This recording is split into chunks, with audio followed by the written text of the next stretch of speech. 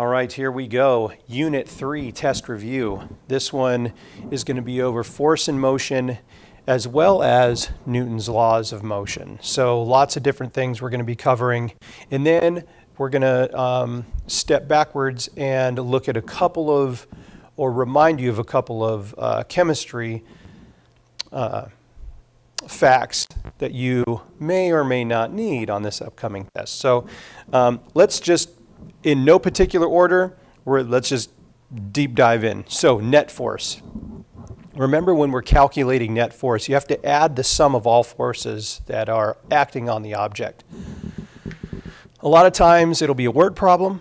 You know, we have one group pulling one way and two groups pulling the other way. So you add the two groups pulling one way, and then the opposite way, you subtract that from the others, and then you have your net force. Sometimes your net force results in zero, which would be a balance force, or, you know, which would be, there would be no movement. Or it could be constant straight line movement. So a couple of different things there.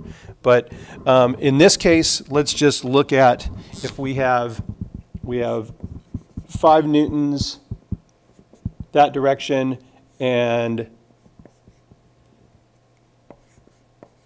4 newtons, we know that it would be a net force of 1 that way. East, to the right, whatever this direction is in your word problem. But there could be another force acting on it.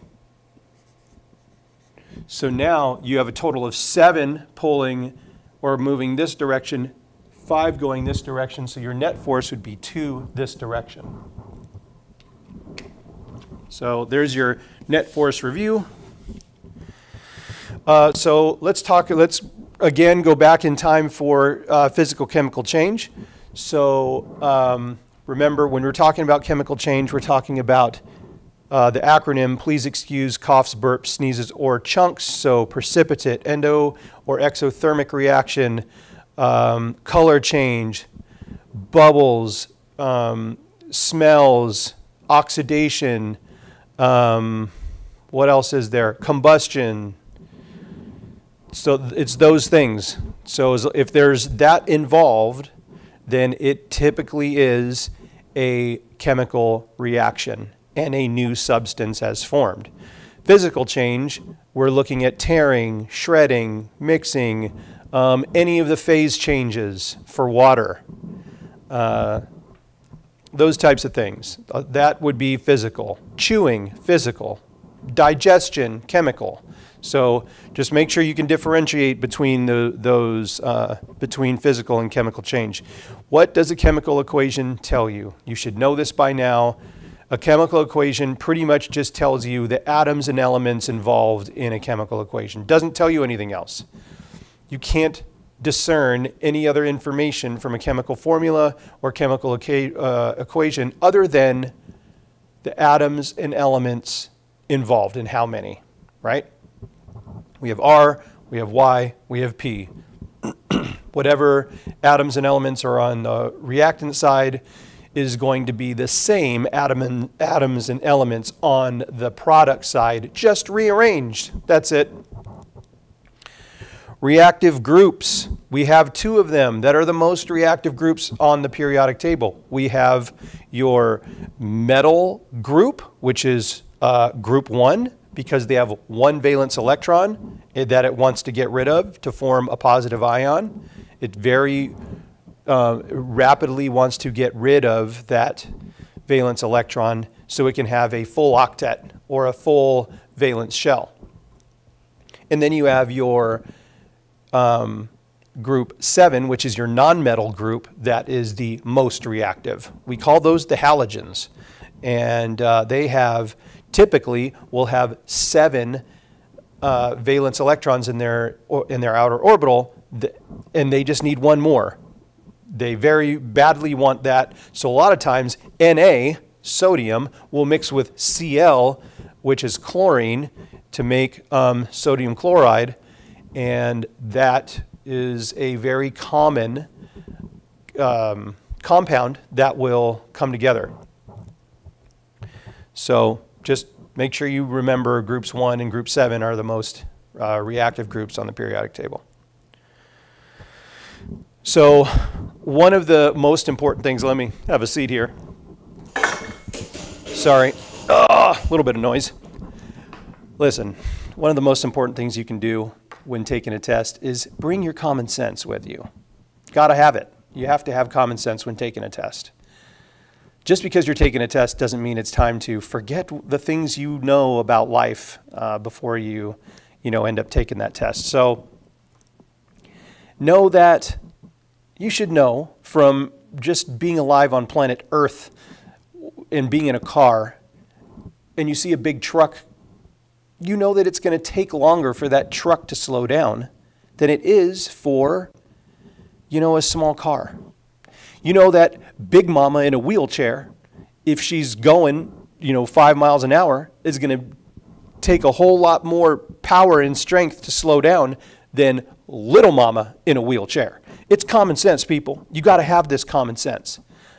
So make sure you do realize the differences of what happens when you have something heavy and you have something light.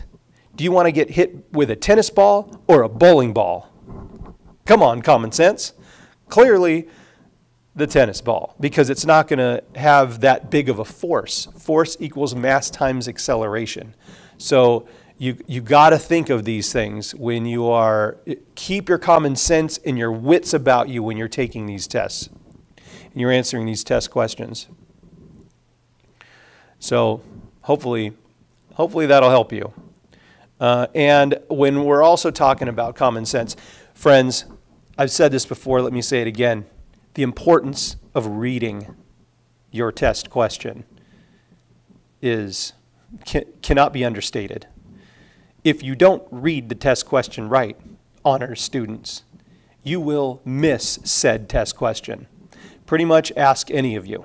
Yeah, I'm talking to almost every one of you. So read the test question right, read it right, and then answer it. Please, I implore you, do so. Okay, now I'm done, speaking to your soul. Let's get back to the review. All right, rocket propulsion. So we're talking about when you think of rockets and you're thinking about Newton's laws of motion, think third law. Think action, reaction. So when a rocket is on planet Earth looking to leave the Earth, what happens is it fires its rockets. It fires its boosters. There's gases and force being pushed down on Earth. And that is the reaction. The reaction is the rocket then leaves Earth. So those gases are pushing down. The rocket can now, with enough force to have that rocket go upward. So downward force, upward force. That's the action-reaction pair that allows that rocket to leave Earth. Let's go distance time graph. So we have our distance and we have our time here. Remember that there are 3 different constant speeds here. Slower constant speed, average, and super duper fast, right? The greater the angle upwards on a flat line like this or a straight line on a distance time graph, the faster the constant speed.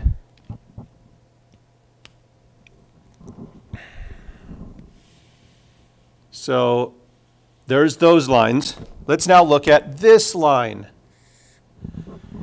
A flat line like this on a distance time graph means the distance is not changing. The distance is staying the same. So we would call this at rest.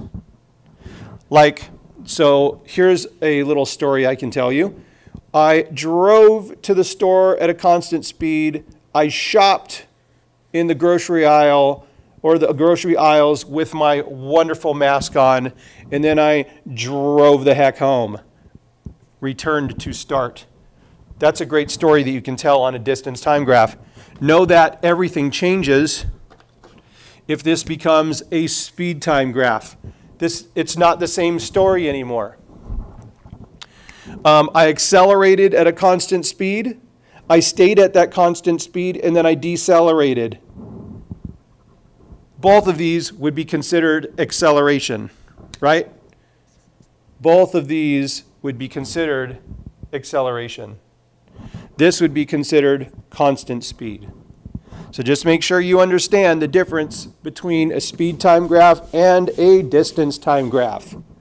So when you're answering those test questions, definitely look at your x-axis and your y-axis and know what it is you are looking for before you go to even begin answering the question.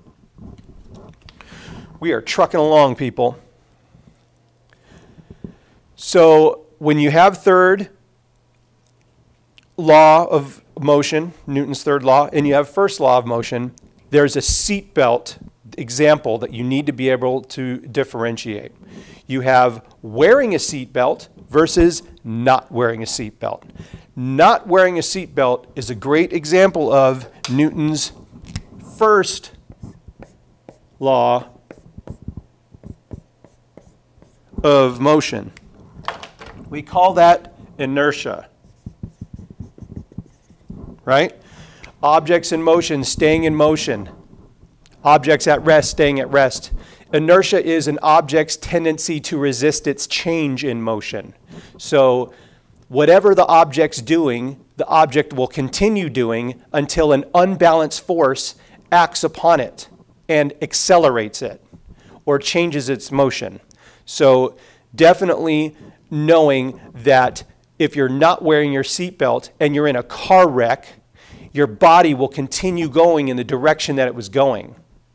So if you're going forward and you stop suddenly, your body and everything else in the car is going to keep going forward. You should know this. That's part of that common sense I talked to you about earlier, because every one of you is driven in a car. Okay? So make sure you understand that. Wearing a seatbelt is a little bit different, because now we're talking about Newton's third law of motion, action, reaction.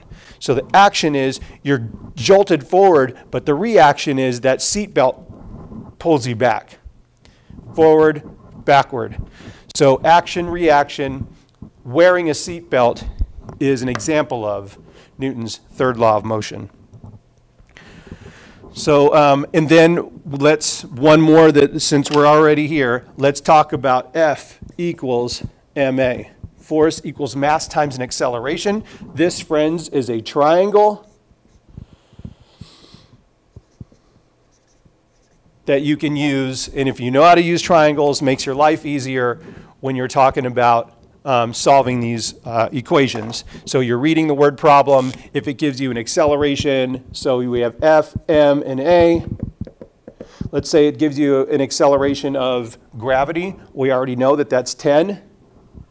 And the mass is 50 kilograms. Well, you take that 50, you times it by 10, that gives you the force.